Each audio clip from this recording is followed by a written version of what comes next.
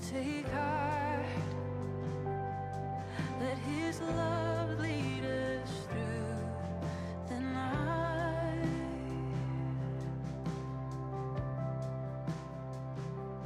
Hold on to hope and take courage again.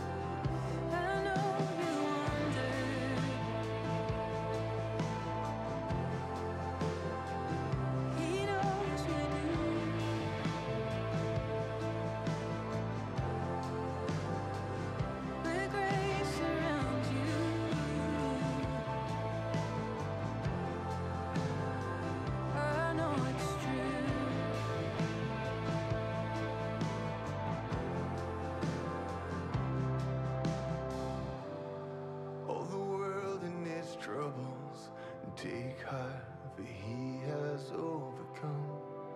Oh, the world and its troubles. Take heart, for God has overcome.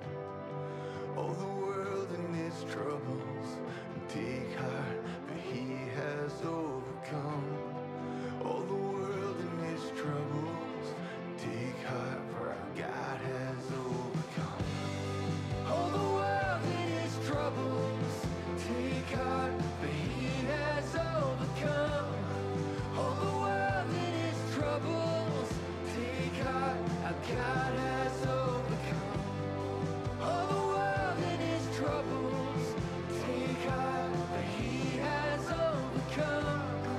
All the world in its troubles. Take heart, our God has overcome. All the world in its troubles.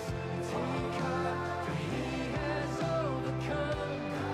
All the world in its troubles. Take heart, our God has overcome. All the world in its troubles. Take heart, for He has overcome. All the world in its troubles. Take heart, our God has overcome. Justice, God our grace, God our freedom, He has overcome. God our refuge, God our strength. God is with us, He has overcome.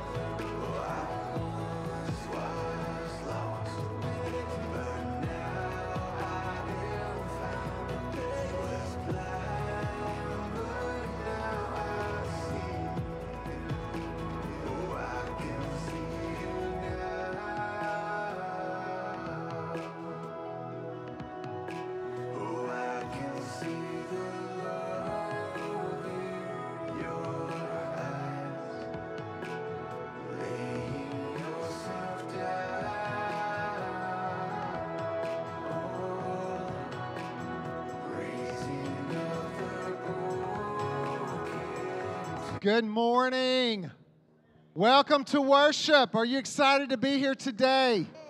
Yes, it's a great day to be in God's house. Thank you if you're watching and joining us via live stream. We are welcoming you into our home this morning. We'd love to see you on campus.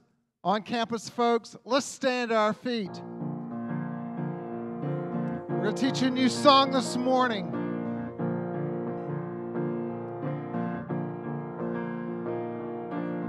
When all I see is the battle, you see my victory. When all I see is a mountain, you see a mountain move. And as I walk through the shadow, your love surrounds me. Do you believe that this morning, church? There's nothing to fear now, for I'm safe with you. So when I fight, I'll fight on my knees with my hands lifted high. Oh God, the battle belongs to you, and every fear I lay at your feet.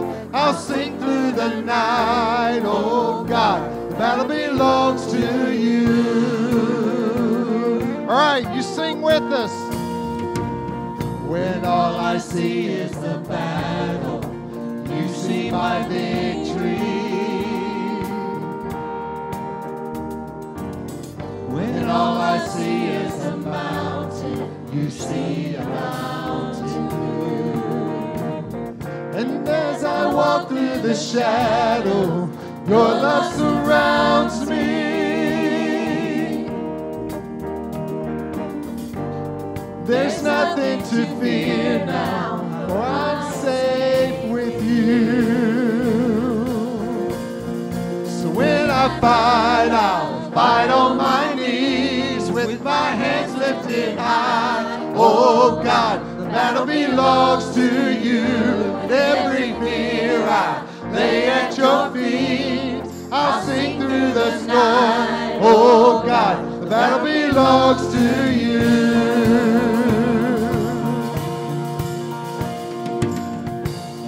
And if you are for me, who can be against me?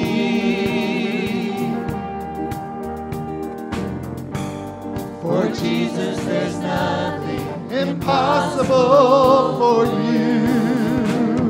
When all I see are the ashes, you see the beauty.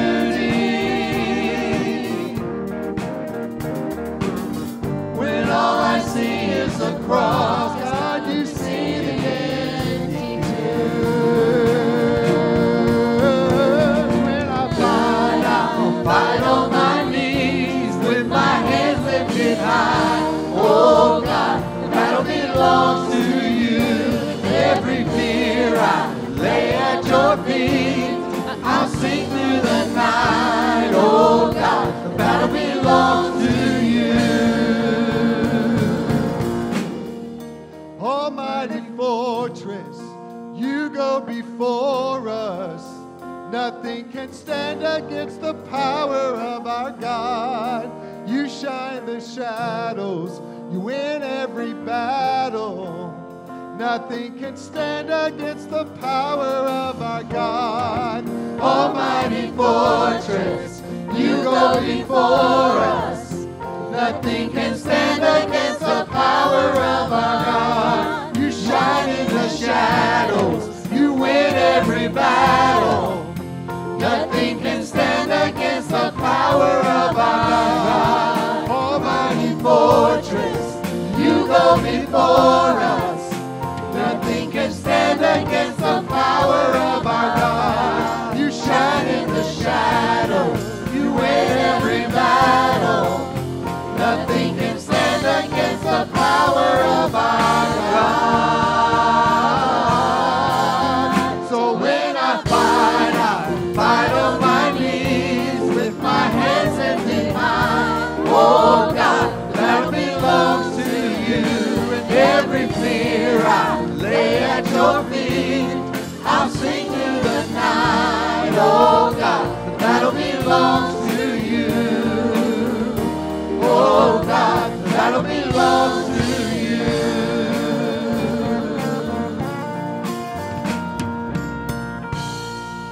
Oh, just worship him, church.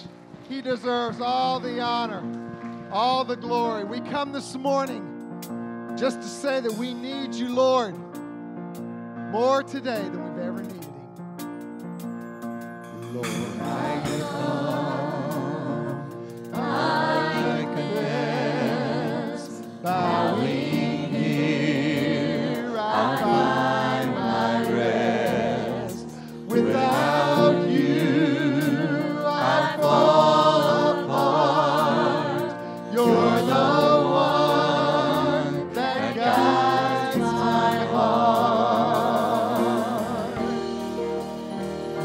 Lord, I need you. Oh, I need you. Every hour I need you. My one defense, my righteousness. Oh God, how I need you.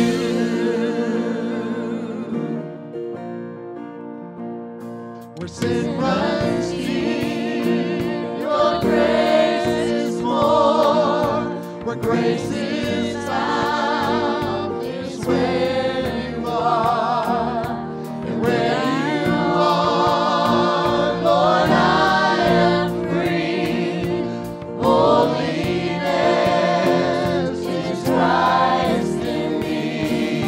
That's where you are, Lord, I am free. Holiness is Christ in me. Lord, I need you. Oh, I need you. Every hour I need you. My one defense, my righteousness. Oh God, how I need you.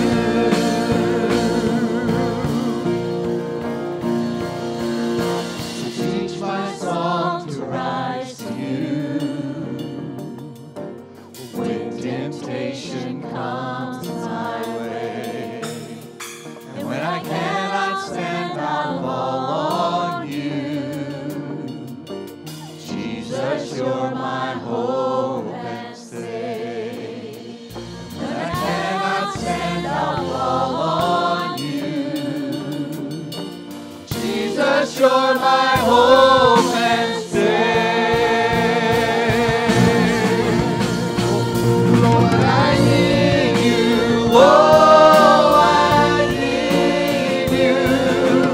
Every hour I need you. My one defense, my righteousness. Oh God, how I need you.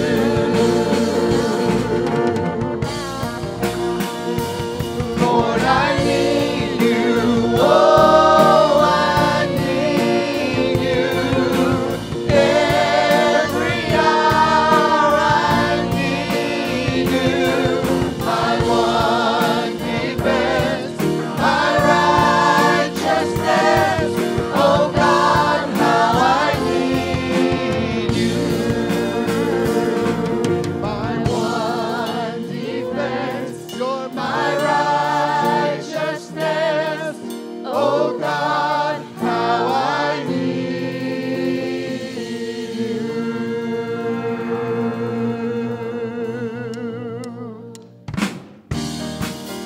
All right, put your hands together, church.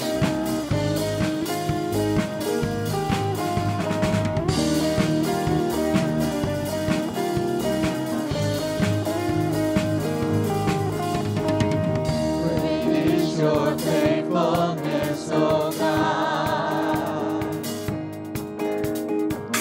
You wrestle with us in a song. You lead us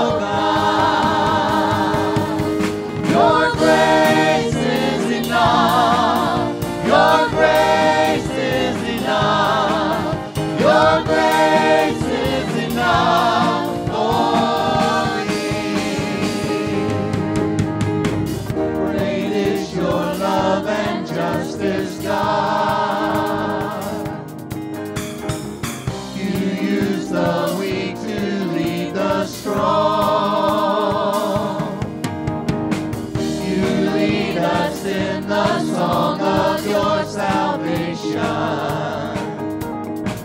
And all your people sing along. So remember your people, remember your children, remember your promise, oh God. Your grace is enough. Your grace is enough. Your grace is enough for me. Your grace is enough. Your grace is enough. Your grace is enough for me. So remember your people, remember your children, remember your promise, oh God. Your grace is enough. Your grace is enough. Your grace is enough for me.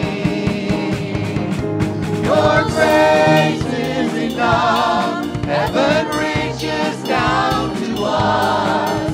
Your grace is enough for me. Oh God, I see. Your grace is enough. I'm covered in your love. Your grace is enough for me. For me.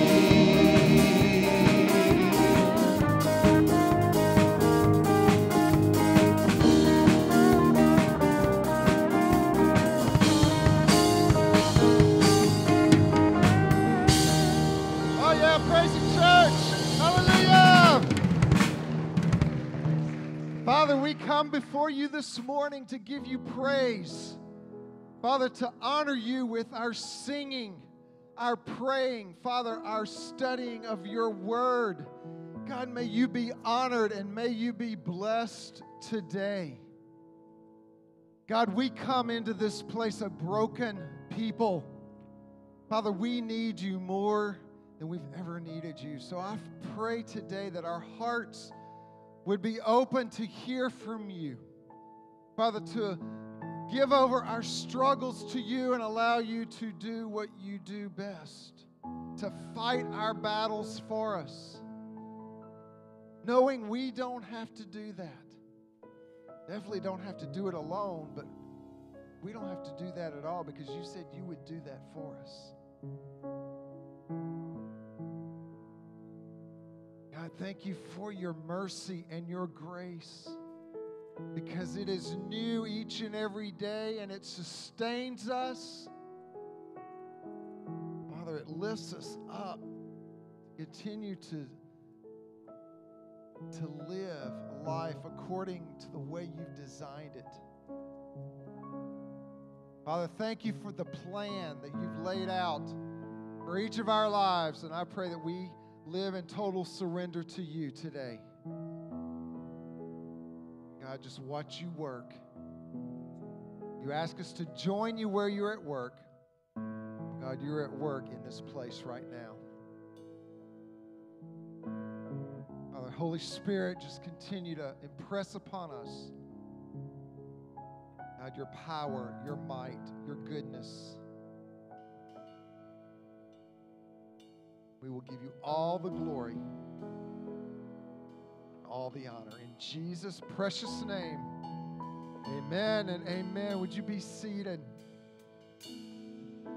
Just want to remind you, because we don't pass our offering plates, that there are boxes at the entrances that you can place your physical sacrificial gift if you brought it today.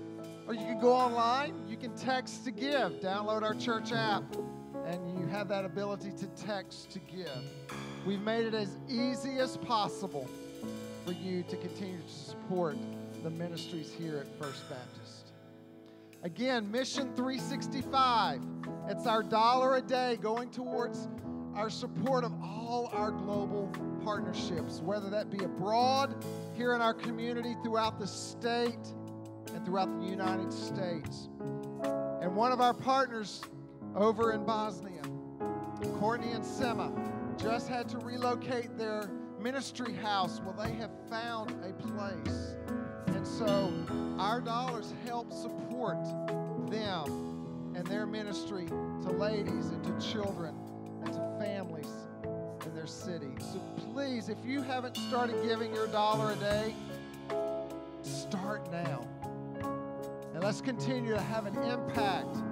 We have 4 global partners out of our own church serving overseas, and we want to support them with everything we have, not only our prayer but our dollars. Let's just continue to worship this morning. If you're hurting, if you've gone through loss recently, or maybe it's been several years, let Psalm 23, this arrangement, resonate in your heart and in your mind today. And let's just continue to worship Him. Will you do that with us? The Lord is my shepherd. He goes before me. He goes before me. Defender behind me. I won't fear. I won't fear. I'm filled with anointing. I'm filled with anointing. My cup's overflowing. No weapon can harm me. I won't fear. I won't fear. We sing hallelujah. Hallelujah. I am not alone.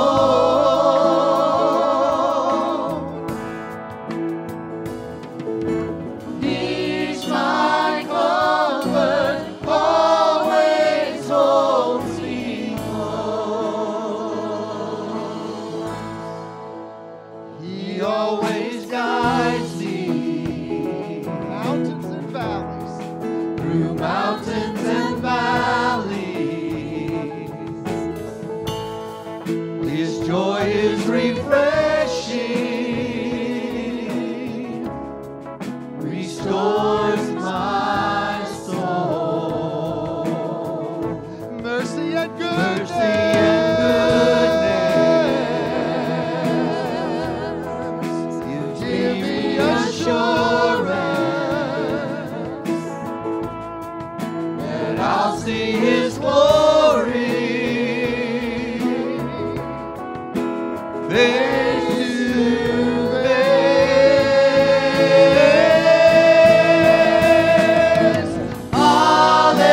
Hallelujah, I am not alone. He's my comfort. He's my comfort, always holds me close. We sing hallelujah. Hallelujah, I am not alone. I'm not alone. He's my comfort, always holds me close. Come on, church, sing this out. Your spirit lives within me, so I will walk in your peace. Your spirit lives within me, my victory, my victory. Your spirit lives within me, so I will walk in your peace. Your spirit lives within me, my victory, my victory. Your spirit lives within me, so I will walk in your peace. Your spirit lives within me, my victory, my victory. Your spirit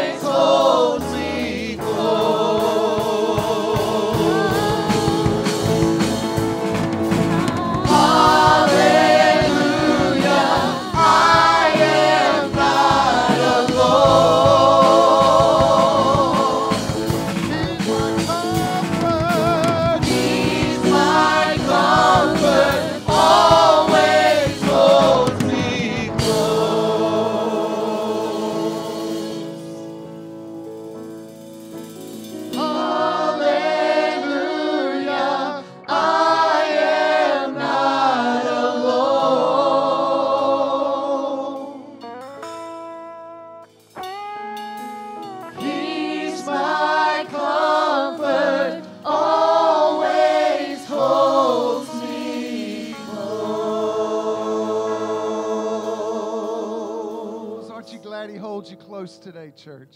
Yes. Yes, we praise him. Hallelujah. We praise him. Thank you. You may be seated.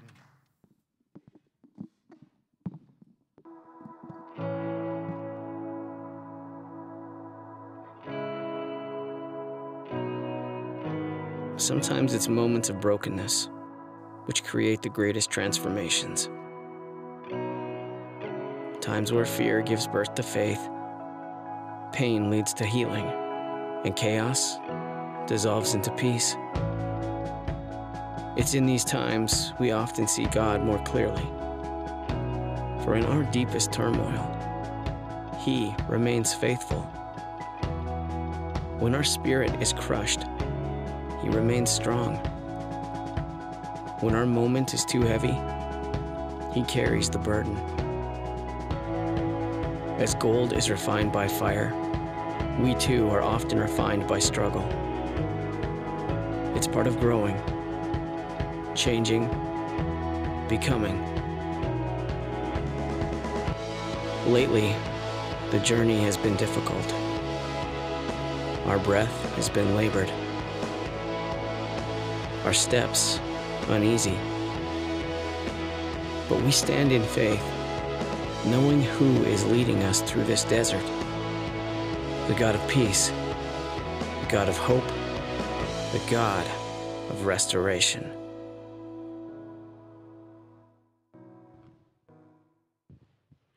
Wow. Sometimes it's in brokenness that which creates the biggest transformation. Did you catch that phrase at the beginning of the video? You know, and it's more than just a catchy phrase at the beginning of a video.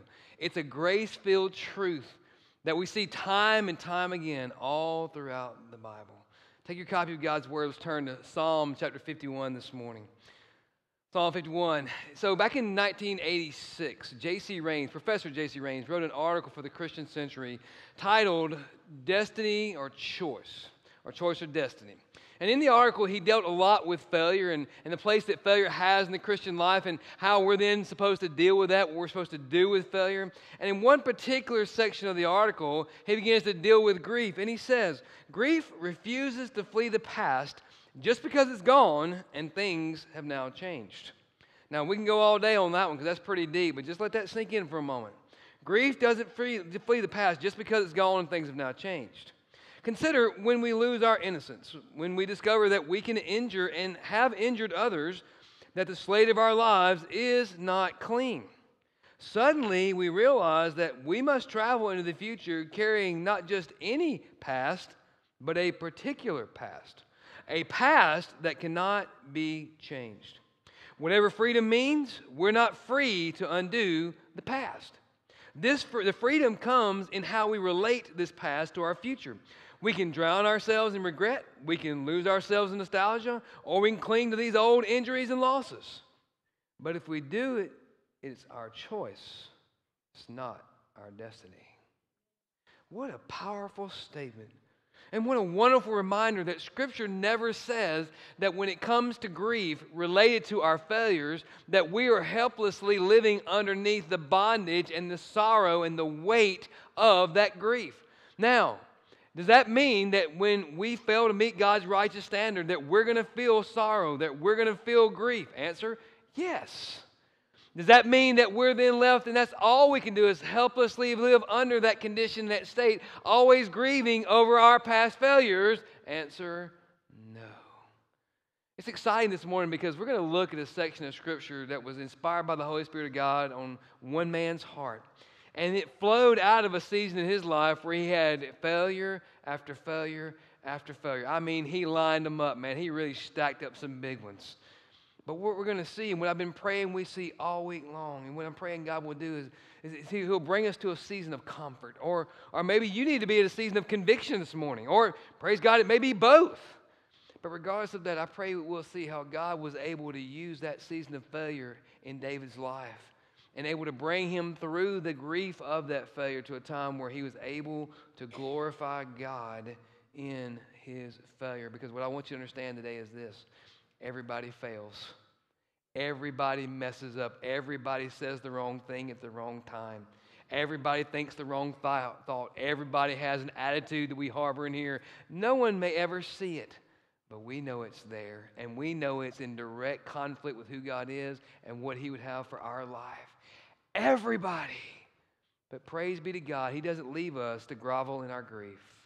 No, He walks us systematically through that season of grief so that ultimately we can glorify Him even in seasons of failure. What does that look like? Well, Psalm 51, I'll start with verse 1. Oh, be gracious to me, God. According to your faithful love, according to your abundant compassion, blot out my rebellion. Completely wash away my guilt and cleanse me from my sin. For I am conscious of my rebellion and my sin. Oh, it's always before me. It's against you and you alone I have sinned and done this evil in your sight. So you're right when you pass sentence. You're blameless when you judge. Indeed, I was guilty when I was born. I was sinful when my mother conceived me. Surely you desire integrity in the inner self, and you teach me wisdom deep within. Purify me with hyssop, and I will be clean. Wash me, and I'll be whiter than snow. Let me hear joy and gladness. Let the bones you crushed rejoice. You turn your face away from my sins and blot out all my guilt. God, create a clean heart for me and renew a steadfast spirit within me. Do not banish me from your presence or take your Holy Spirit from me. Restore the joy of your salvation to me and sustain me by giving me a willing spirit. Then I will teach the rebellious your ways, and sinners will return to you. Save me from the guilt of bloodshed, God, God of my salvation, and my tongue will sing your righteousness. Lord, open my lips, and my mouth will declare your praise. You don't want sacrifice, or I'd give it. You're not pleased with a burnt offering. For the sacrifice pleasing to God is a broken spirit. You will not despise a broken and humbled heart, oh God. What beautiful poetry. How would you like to walk into your workplace or walk into your classroom every day and see this? It's called the failure wall. It's a real thing. Yeah, there's a company in, I think it's in Sacramento, California, somewhere in that area. Every day when the employees walk into the main entranceway, there it is, 15 feet long, 10 feet high, with the big words across the top, the failure wall. And not only are they forced to look at it every day, but according to the company's protocol, every employee must at some point in their employment take a Sharpie, that's it, a permanent marker, and write out their failure, spell it explicitly on the failure board, and then they must sign their name to that failure. It's funny because there's a broken ping pong paddle on here. What do we do with that, Mickey? I mean, what are we supposed to do with that? But all over this board, there are statements. Some of them are quotes, some of them are personal statements of failure that every employee has experienced or committed. Now, how would you like to enjoy that as a part of your employment plan? Wow. Now, CE, Chief Executive Jeff Steibel, says his goal is not to burden his employees down with a sense of failure and a lack of commitment, whatever it was. That's not his goal at all. Instead, what he's trying to compel them to understand is this, that you're not going to grow from your mistakes until you own your failures. Hear what he said? You're not going to grow from your mistakes until you own your failures. It's fascinating he says that because whenever we look at verses 1 through 3, it seems like David's owning it, doesn't it? I mean, he uses the personal possessive pronoun 5 times in 3 verses. My rebellion, verse 1. My guilt, verse 2. My sin, verse 2. Then he repeats it again. My rebellion, verse 3. My sin, verse 3. 5 times that personal possessive pronoun, first person, in 3 verses. So sounds to me like David's gotten kind of a hold of this thing. Like he's owning his failure. But if you're familiar with the background to this psalm, you know that really wasn't always the case.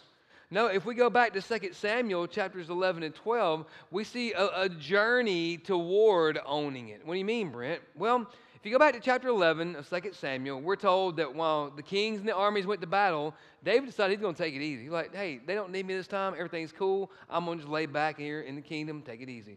Well, it was while doing that David put himself in a compromised position.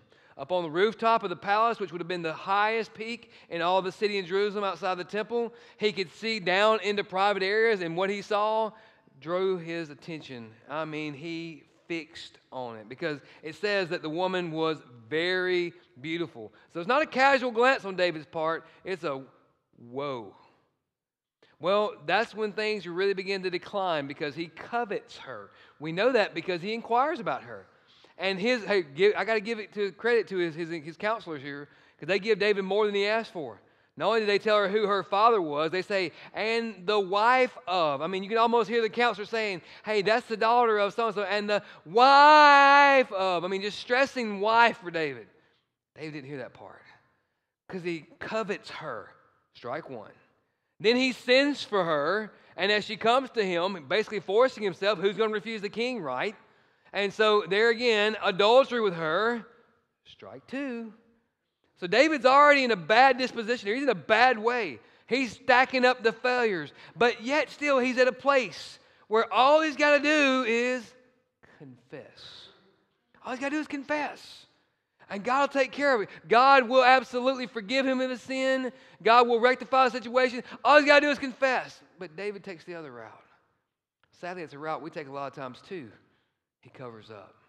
He covers up. He sends word to Joab, send me Uriah. Uriah comes, shows himself to be twice the man that David is. David says, Uriah, go home and visit your wife. What did Uriah do? He slept on the steps of the palace. He wouldn't even go to a bed anywhere. Next night, David says, I got a solution. I'll get him drunk.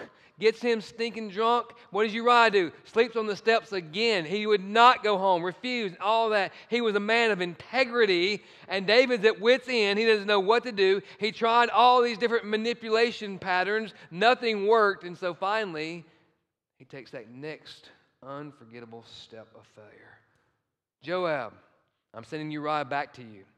I want you to let the battle get really, really heated. I want you to have him right on the front lines. And when the battle is just about to turn, pull back. Abandon him. Well, I mean, Joab's not an idiot. He's a general in the army. He knows exactly what David's implying by this. This is a homicide, nothing short. And so we're told here that when the battle was heated, Joab pulled back. The city came out, they attacked. Some of the men from David's soldiers fell in the battle. Uriah the Hittite also died. There you go. That's strike three. David just committed murder. Well, David wasn't present with that. No. David was the only reason why Uriah was where he was at, and he's the only reason why Joab pulled back. But did you notice the word also in verse 17? Also. What do you mean? There were other soldiers, men from David's soldiers, who fell in battle. 4 strikes. The umpire gave him a pass. 4 strikes. Coveting, adultery, murder on multiple occasions. But what don't we see here? Well, notice the trend. Once Bathsheba finds out that her husband is dead, it says that Bathsheba mourned for her husband. Well, yeah, she loved her husband. What David did with her was not her idea. That was not her way to try to get a leg up in the world. She wanted nothing to do with that. And so she mourned her husband. We see no mournful attitude on the part of David. In fact, as soon as she was done mourning, what does it say? David sent for her and made her his wife, and the child was born. But what don't we see in there? We don't see any mourning on David's part. Instead, what we see is this. The Lord considered what David had done to be evil. What am I saying? David still hadn't owned it yet. He still has not acknowledged his failures, his sin. Well, God takes the next step, chapter 12. So, the Lord sent Nathan to David. Nathan uses something of a parable of sorts, short one, to tell David a story. This phenomenal story about he had a rich man who had tremendous resources. You had this poor man, all he had was one little ewe lamb. One day the rich man decided he wanted that ewe lamb, and so he took that ewe lamb. And what does it say in verse 5? David was furious. Hey, as the Lord lives, this man shall die. He deserves death. And you can almost see Nathan's face kind of ease up a little bit and say, you're that man, David. You're that man. All of that. We see anger on the part of David, but no remorse, no shame, no guilt, no grief. And then notice what's next. The Lord continues to speak. I considered what you have done evil, David. And he goes back and he retells the whole event. It's not until chapter 12, verse 13, that we hear David say, I have sinned against the Lord. Now, let's do some math here. How long before Bathsheba would have realized that she was pregnant as a result of that event? A couple of weeks, right? So for several weeks, no remorse in David, no grief for David, no sorrow for David. Well, then we fast forward a little piece, and we know that Nathan comes, and it's shortly after Nathan comes that the child is born. So that's got to be, close to 10 months or more? For 10 months, David knew all this. He was there. He was personally involved. No remorse, no shame, no sorrow, no grief. Why? Because he didn't own it. But after Nathan came to him with the truth, he had to own it. Why are you making such a big deal out of this, Brent? Because in our victim culture today, there are very few times that we ever see anybody truly own their failure. Oh, sure, they'll apologize. They'll give this big, eloquent speech. They'll pontificate. And I'm not just talking about politicians. I'm talking about many high-profile leaders. Men and women who are looked up to on a daily basis by some of you in here and me as well. Even people in spiritual leadership. There have been giants in the realm of spiritual leadership who have fallen as the last couple of years. And they'll come out, and what they say, these are words of sorrow, but you don't see brokenness. You don't see grief. You don't see ownership. Hear me out. You haven't even gotten into the field of grief. You hadn't even gotten on the radar screen of grief until you first own your failure. You got to own it first. Step one. Step one. And David did. Secondly, you got to agree with God. Once you own it, you got to agree with God. Look what David says. He says, blot out my rebellion. Some translations say transgression. Same idea, because the whole point is this. It's a point of reference or a cross that's forbidden to go beyond that. We would call it the proverbial line in the sand, right? We would say, hey, I'm drawing a line in the sand, don't cross it. Well, you know what, folks? David, not only did he cross it, as God's drawing it, David's right behind him like a 2-year-old, scratching it out. So if there's not a line there, David says, I now know, God, that I crossed your line. What line? Well, the 10 Commandments, nothing, right? Don't covet, don't commit adultery, don't murder, don't steal, don't bear false witness, honor your father and your mother, just to state a few. Yeah, David went right through that boundary of God's law. David says, blot out my rebellion. Secondly, completely wash away my guilt. Now, that word guilt there is an interesting word. It's a deep word. It's a more of an attitudinal type word. What I mean by that is it talks about depravity.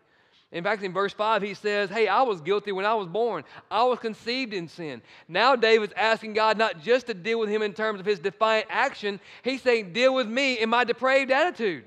Cleanse me of my depraved attitude. I agree with you, God, that I am gripped in depravity. And I'm crying out to you, God. Number 3, I am conscious of my rebellion and my sin. There it is. There's our word, right? Sin. Sin. Celebrated in modern culture, but very much deplorable to God. Sin just means to miss the mark. Chita, miss the mark. Whose mark? God's. God's righteous standard. See, not only do we need to own the failure, we need to figure out and understand exactly who that failure is with and against. What do you mean, Brent? Well, verse 4, notice what he says. Against you, you only, you alone, I have sinned and done what is evil in your sight. Now, hold on a minute, Brent. That's not exactly true. You read 2 Samuel 11:12. I mean, you said Bathsheba. You said that he actually requested that she come. She was kind of sort of in a bad position, bad way. She had to do it. So you said Uriah. You said David. But what he's getting at is this, that ultimately whatever he's done in action against others was done first of all in a disobedient, we'll call it maybe defiant attitude against God. Against God. See, a lot of times we look at the action, but we don't look at the attitude that compelled and prompted the action. That's what David's getting at here. And it's all about agreeing with God. You've heard me quote 1 John 1:9 many times, I hope. If you haven't, then maybe you haven't been recently. If we confess our sin, He is faithful. He is righteous to cleanse us of forgive us our sins, cleanse us of all our. That word confess, it's a beautiful word. It's homologeo. Homo, same, legeo word. To say the same thing. It's basically to say the same thing about sin that God says about sin. And specifically, our sin. And so David, when he owned it, he said he had to agree with God that what he had done, although absolutely deplorable in how he had treated others, was ultimately in defiance and disobedience against God. He had to agree to that. Now I know you're struggling with that, so I want to share this lengthy quote from J.J. Stewart that says this: "All wrong done to our neighbor is wrong done to one created in the image of God." My iPad slipped back. All tempting of our neighbor to evil is taking the part of Satan against God, and, so far as in us lies, defeating God's good purpose of grace toward him. All wounding of another, whether in person or property, in body or soul, is a sin against the goodness of God. Because you see, a lot of times when we focus on the individual that we're acting against, that we're speaking against, that we're thinking against, we'll say, they get what they deserve. They had it coming. Had it coming to them. Hey, I knew them in school. They picked on, they bullied, they mistreated. They had it coming to them. Hey, they've cheated so many people out of their finances. They've been such a horrible investor. We have a tendency, for instance, what was it, 2 weeks ago? Bernie Madoff died. We all remember Bernie, right? Yeah, one of the biggest Ponzi schemes in history. Ripped off billions of dollars. I wonder how many people mourn that death. You know, we look at somebody like that and Bernie got what he had coming to him. We've got to agree with God that what I've done in my failure, although it may have been done to someone, ultimately the offense is to God. Why? Because they're created in his image. They're created in his image. That's the reason why I'll tell you in a heartbeat, it doesn't matter what skin color person is, how much pigmentation they have in their skin. At the heart of that individual is the one who is created in the image of God. And so whenever we speak against, we're in essence speaking against God. So I'm telling you here today, if you have not grieved a past failure, you either haven't owned it. And if you've owned it, then you haven't agreed with God about it yet, because once you agree with God, then you're ready to go to that next step. It's the only step you can take unless you're just going to keep on living with grief. And the whole goal of today is to help you work through that season of grief. So what is the step, Brent? For crying out loud, get there. You've been hammering us for the last 20 minutes. I'm getting there. Chill out. I'm getting there. I'm going to release you in a minute. We do exactly what David did. We appeal to God's grace. We appeal to God's grace. And he does it in a threefold manner. How did he agree with God? In a threefold manner. Rebellion, depravity, sin. Now look what he does. Purify me with hyssop, and I'll be clean. Oh, that's a great word. The word means to purge. But there's more to it than that, because we know that purification process via hyssop required something very, very special and costly. Can anybody tell me what it was? It was blood. It was blood. In the ceremonial cleansing that would have involved hyssop, blood would have been required. Because what would have happened is the priest would have taken sacrificial lambs, beautiful, perfect lambs, and they would have sacrificed those lambs, and they would have captured the blood from those lambs in a basin, and they would have dipped that hyssop, which is something of a grass or a plant, in that, and they would have rubbed it across the altar, the mercy seat, in the various places, and then ultimately they would have sprinkled it on the people as a demonstration and the validation that their sins had been covered and atoned for, meaning that it cost a life. It's exactly what the writer of Hebrews says, that without the shedding of blood, there can be no forgiveness of sins. So David's going straight to the heart of the matter. He says, first of all, I know it's costly, God, but I'm asking you to forgive me of my sin. I'm asking you to purify me with hyssop. De-sin me, God.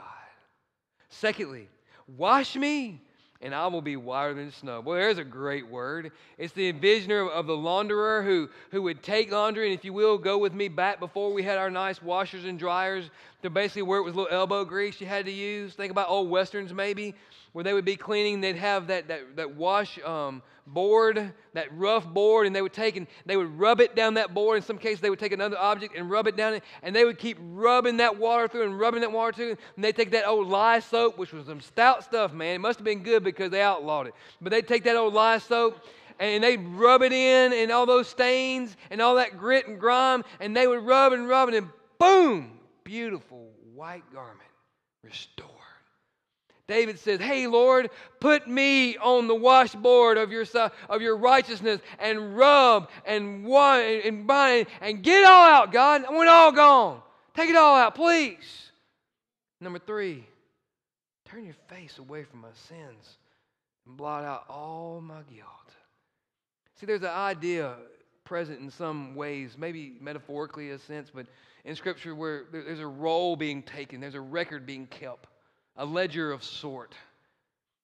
All of our failures, all of our sins, all of our shortcomings, whether it's a thought that never leaves our mouth, or maybe it's a word we couldn't grab and bring back, or even deeper, an attitude that we've harbored that we know is clearly not of Christ.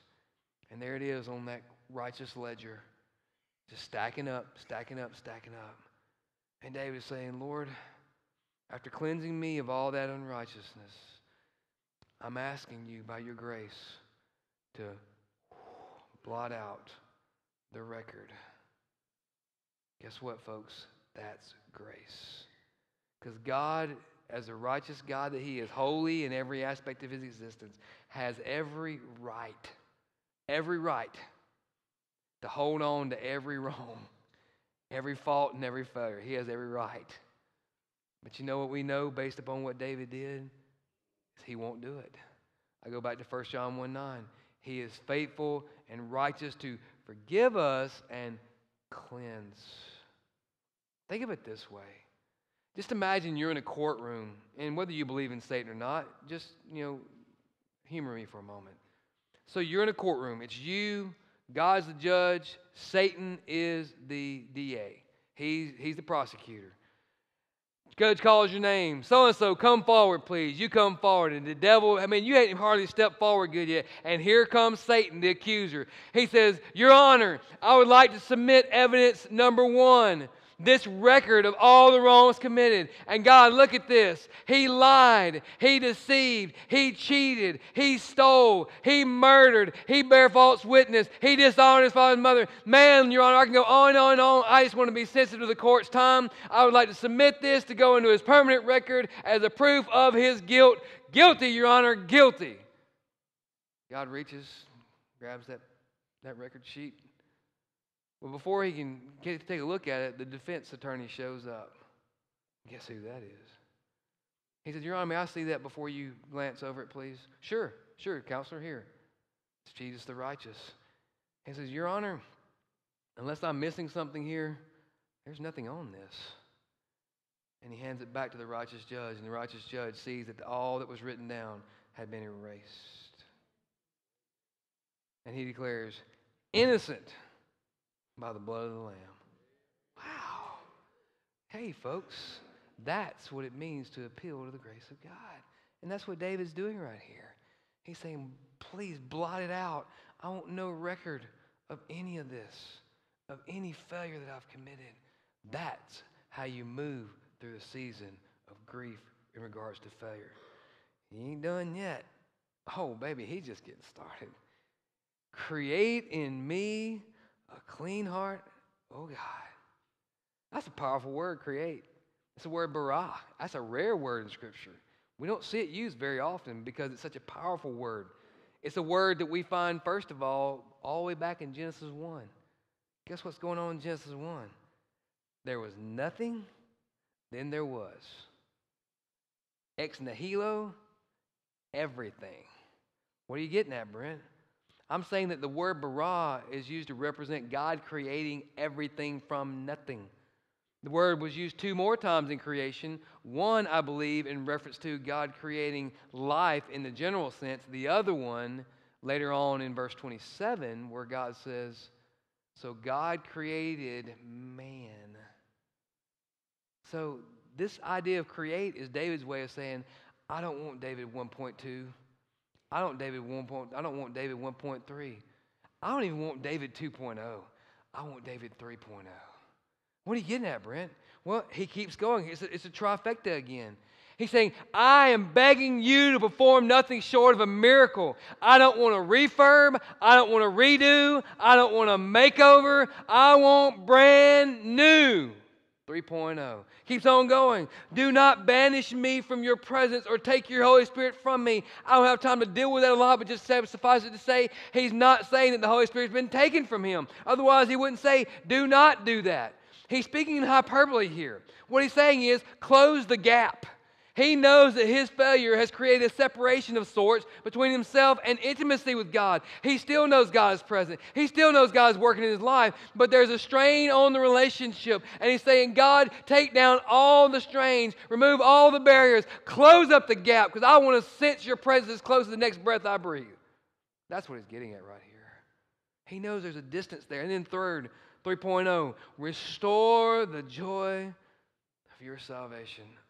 That's maybe one of my favorite verses in this whole psalm. You know why? Because he didn't say restore the joy of my salvation. He didn't say get me back to where I was at. Get me back to even God, and I'll go at it again. No. Remember, he said I want a new heart. I want a brand new heart. Remember, he said, first of all, I want a renewed sense of your spirit. I want to know you there. And then third, now he's saying, hey, restore the joy of... You almost missed it. I thought it was pretty obvious. Good job at home, by the way. Restore the joy of your salvation. Yes, because God's salvation is perfect and pure. It's awesome. Lastly, you don't want a sacrifice, or I'd give it to you. You're not pleased with the burnt offering. This is a Jew saying this. Has he lost his mind? The Levitical system was still in very much active. There were sheep being slaughtered every day. There were goats being slaughtered every day. The Levitical process was active, especially during Passover. Has David lost his mind? No, I'd say for the first time maybe in his life, he's gained the mind of Christ. The sacrifice pleasing to God is a broken spirit. You will not despise a broken and humbled heart, oh God. You know what that says? That for those of us who find ourselves in a season where we're grieving over past failures, you thought you'd conquered them. You thought you had removed yourself from the feeling of guilt and shame as a result of, and whatever it was. I mean, if it was a word you said that you shouldn't have said, if it was something you've done that you shouldn't have done, if it was an attitude that you continue to hold on to towards someone that you know is not of Christ. But for those of us who are walking through a season where the grief of failure is still holding us down in bondage and slavery, what you need to know is this. The sacrifice that God is looking for is that, first of all, you own the failure. Secondly, you agree with God about that failure. Third, you appeal to His grace so that you can give Him that broken spirit and that humble heart, and He won't despise it. He'll embrace it. He'll embrace it. And He'll release it from the shame and the guilt. And He will redeem it to His righteous pleasures. Wow. I don't know how many of you have seen the movie Amazing Grace. Anybody seen that movie Amazing Grace? It's based on the life of John Newton. You got William Wilberforce. In this particular point, William Wilberforce is over here to your right. You got John Newton on the left. John Newton was a great friend of Wilberforce, but he was also his older pastor. So he had grown up under his teaching to a great degree. Well, as you may know from history, Wilberforce is going to be that major force to annihilate the transatlantic slave trade. He had committed his life to totally doing away with slave trade. And man, was he passionate. But he needed some help. And he knew that John Newton could give it to him. Because John Newton himself had been a slave trader captain. He had been on a ship. He'd been the one moving the slaves back and forth from where they were taken into slavery, brought over and sold. He knew good and well what went on with that. And so Wilberforce comes to him in this particular point of the movie, and he says, hey man, I need your help. I'm going to annihilate slavery, but I need your help. I need you to write down everything. Everything? John said, yeah, everything. I need the names of ships. I need the names of ports. I need the names of people, if you remember. I need the price that was paid. I need everything that you can possibly give me in regards to your involvement with the slave trade. And John Newton shook his head in shame. said, I can't do that, William. I can't bring myself to do that. He said, you don't understand that every day the voice of 20,000 ghosts haunts my mind. No doubt representing the slaves that he had moved back and forth across the ocean. He said, I just can't bring myself to do that. Well, Wilberforce would not be deterred, and he pressed on. And toward the end of the movie, he comes back to Newton. As you'll notice, Newton looks a lot different now. Time has passed. It obviously hadn't been real good to him. Hair's all grown out and mangly looking. He's also lost his sight. Can't see. So he's kind of just looking in the direction of William Wilberforce as Wilberforce speaks. William lets him know that we're really close. We're right on the edge of the abolishment of slavery, totally doing away with it. And before he can finish his statement, Newton finds him and he puts something on his chest. He said, use this. Wilberforce said, hold on a minute. Wait. He said, no, use that. He said, well, what is this? He said, that is the names. That are the people. Those are the people. Those are the parts. Those are the prices. That's everything you need. Please use that. And then he makes this statement. He says, my mind is failing me and I can't remember everything that I once did remember, but I do remember two things very clearly. I am a great sinner and Christ is a great Savior. Wow. What a statement to remember. I am a great sinner in Christ. He is the great Savior. Which is why I tell you today, if the burden and the shame of guilt for past failures continues to weigh heavy on you and hold you hostage, it doesn't have to be that way. David has given us a guide for working through the guilt and the shame, relinquishing the grief of failure so that we might glorify God. And it all begins where Christ finished. Did you hear me? It all begins where Christ finished. What do you mean, Brent? Listen to what Paul says in Romans chapter 5. For while we were still helpless, at the right time, Christ died for the ungodly. For rarely will someone die for a just person, though for a good person, yeah, perhaps someone might even dare to die. But God proves his own love for us in that while we were still sinners, Christ died for us. You see, your salvation is not based upon you earning merit. Salvation is not based upon you getting to a place where you've done enough good things to cancel out all the bad things. When I said a ledger earlier, salvation in Christ is not about the ledger of bad things being beside the ledger of good things and you doing your best to make sure the good side outweighs the bad side. Because according to the Word of God, if there's one thing on the bad side, it's going to totally wipe out everything you possibly put on the good side. And at that point, you are in a position of helplessness.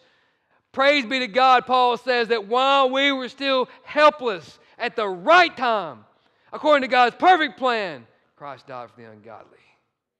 I can identify with that one. Man, praise be to God, Christ stepped into my helpless state. And he did what only he could do. He performed a miracle. Didn't David ask for a miracle? Yeah, he asked for David 3.0. He said, I want a new heart. I want a new heart. I don't want the heart of flesh.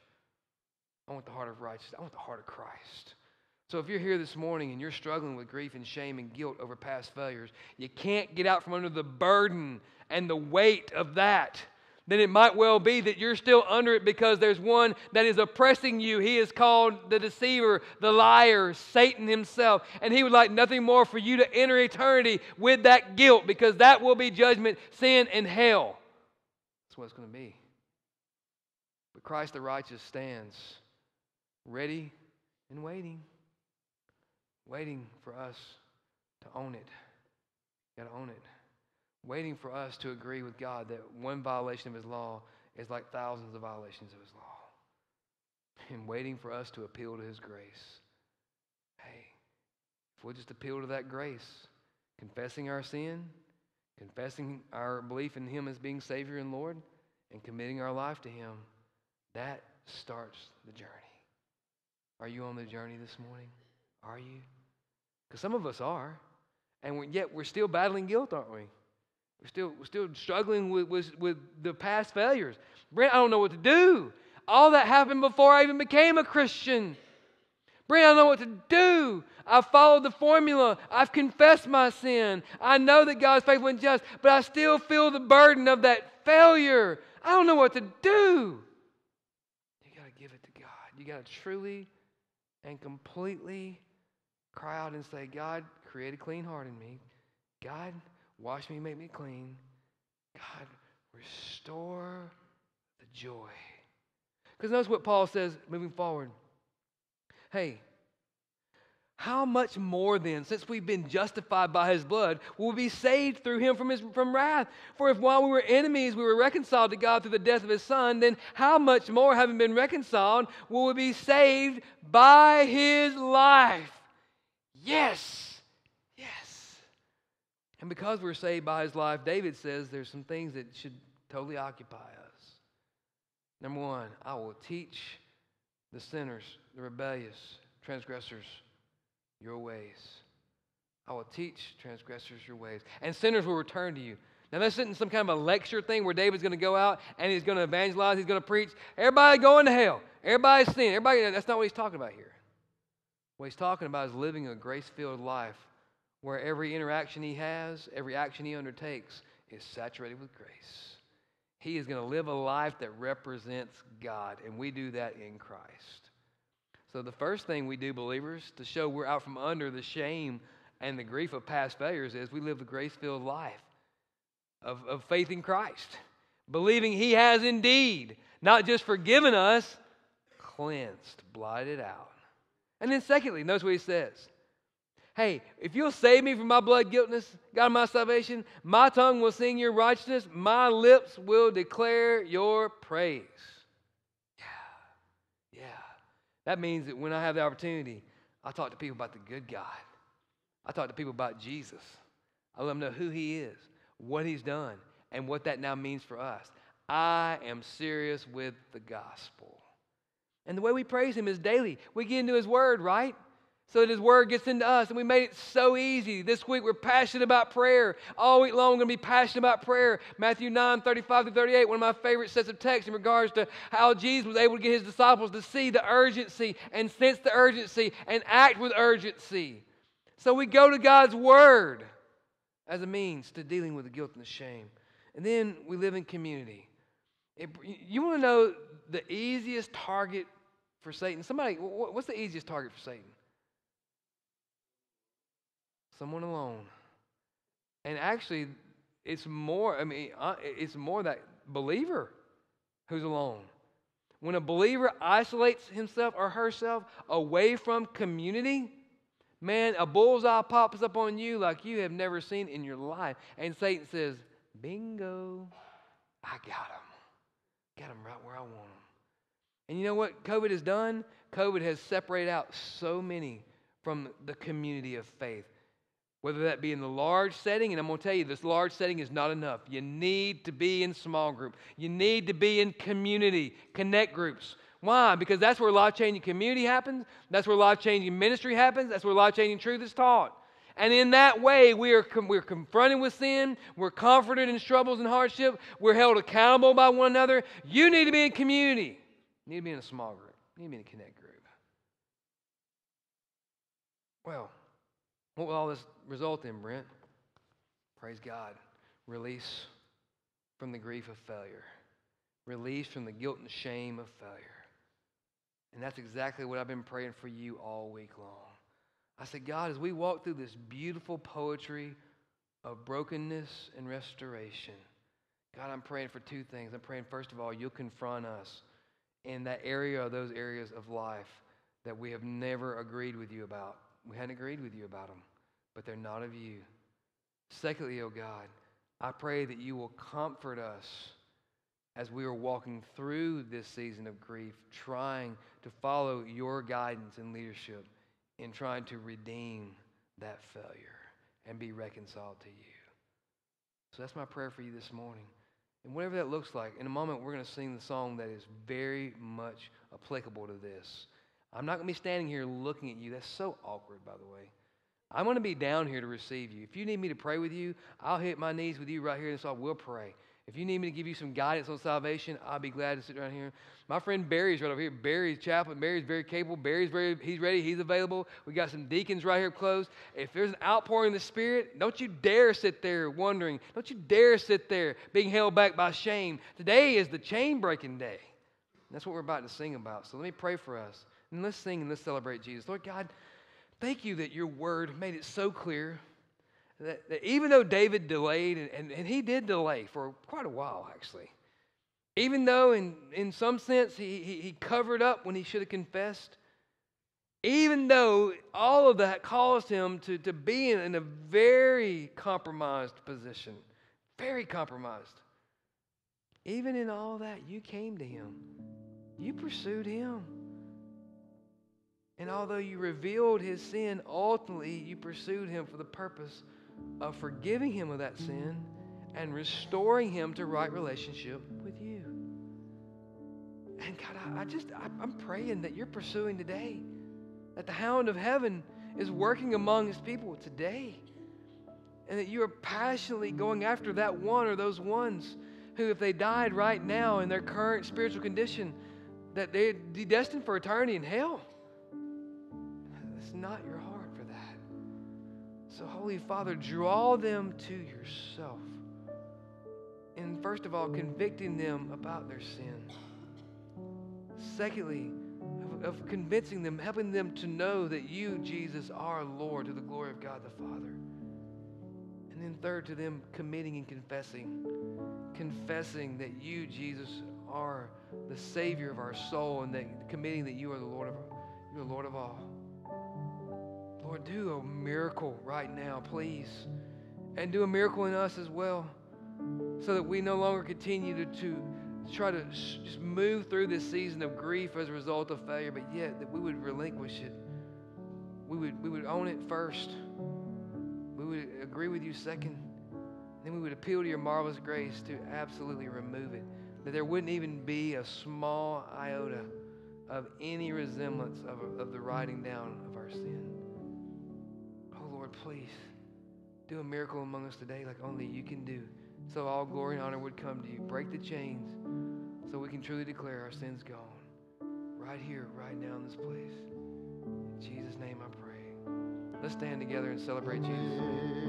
Amazing grace, how sweet the sound that saved a wretch like me.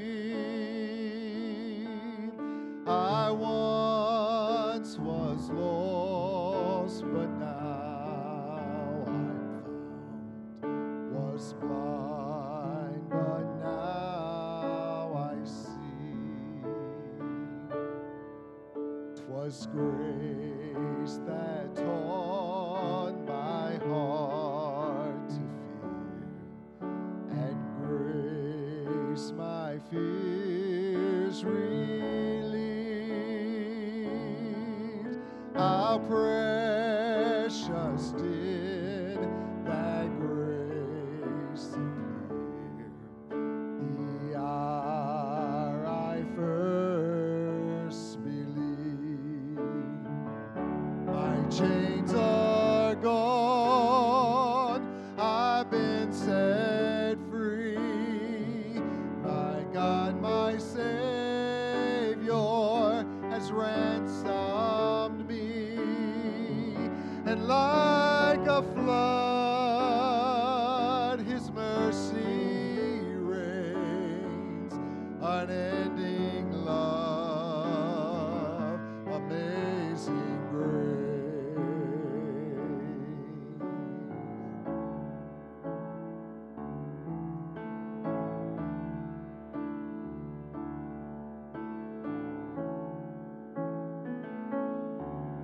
The Lord has promised good.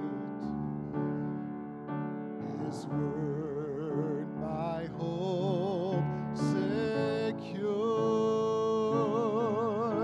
He will my shield and portion be, as long as life endures.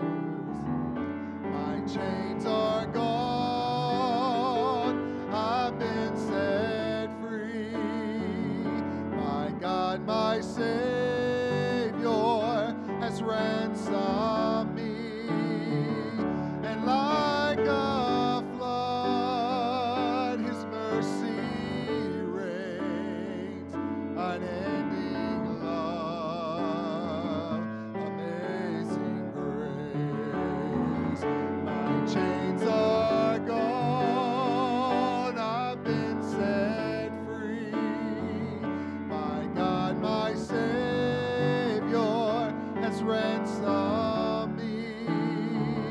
And like a flood, His mercy reigns, unending love, amazing grace.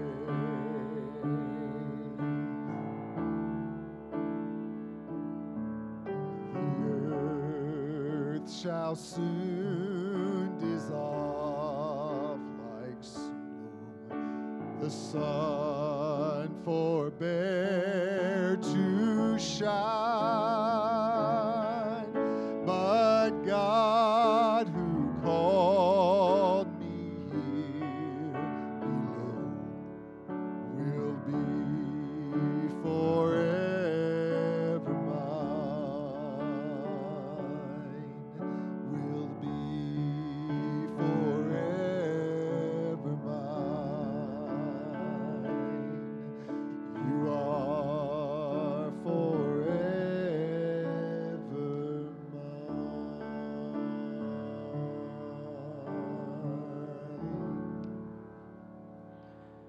All right, just a reminder that this Thursday, 12 o'clock, we're going to try to be at the gazebo across the road in front of the high school at a little before 12. It's National Day of Prayer. I could care less what somebody said back then. We just need to pray. So we want to gather around the flagpole that still represents our nation, and we're going to pray passionately for everything from political leaders all the way down through all the different ones who are involved in that daily process of keeping us safe, to our nation, praying desperately for our nation. So if you're available around that 12, we'll be done quickly so we can get you back to your work, hopefully give you a chance to grab a bite as well. So please feel free to come join us. If the weather doesn't permit us there, then we'll just come in here. We've got, that'll be plan B. So it's going to happen. One way or the other, we're going to be praying this coming Thursday. So I'd love for you to come and join us on that. I meant to ask him beforehand, but hey, Mickey, you mind coming up here and praying for us, brother, and dismissing us? I guess we have to borrow Mark's mic. I don't know if this is even on, is it? Sorry, technicalities. Not the fault of your set or the TV station, so just stand by. You got to be old enough to know what that means too, by the way. Heavenly Father, God, we love you and we just thank you, God, that you are a restoring Father. You're a God of hope, you're a God of righteousness. Father, we are called to pray for our leaders, those that are in authority, God. I just thank you for the honor, God, that you give us as your children to do such. God, as we leave this building, God, let us be commissioned to pray and to honor you with that. God, I thank you for your love for us. God, help us to bring honor to you in all that we do.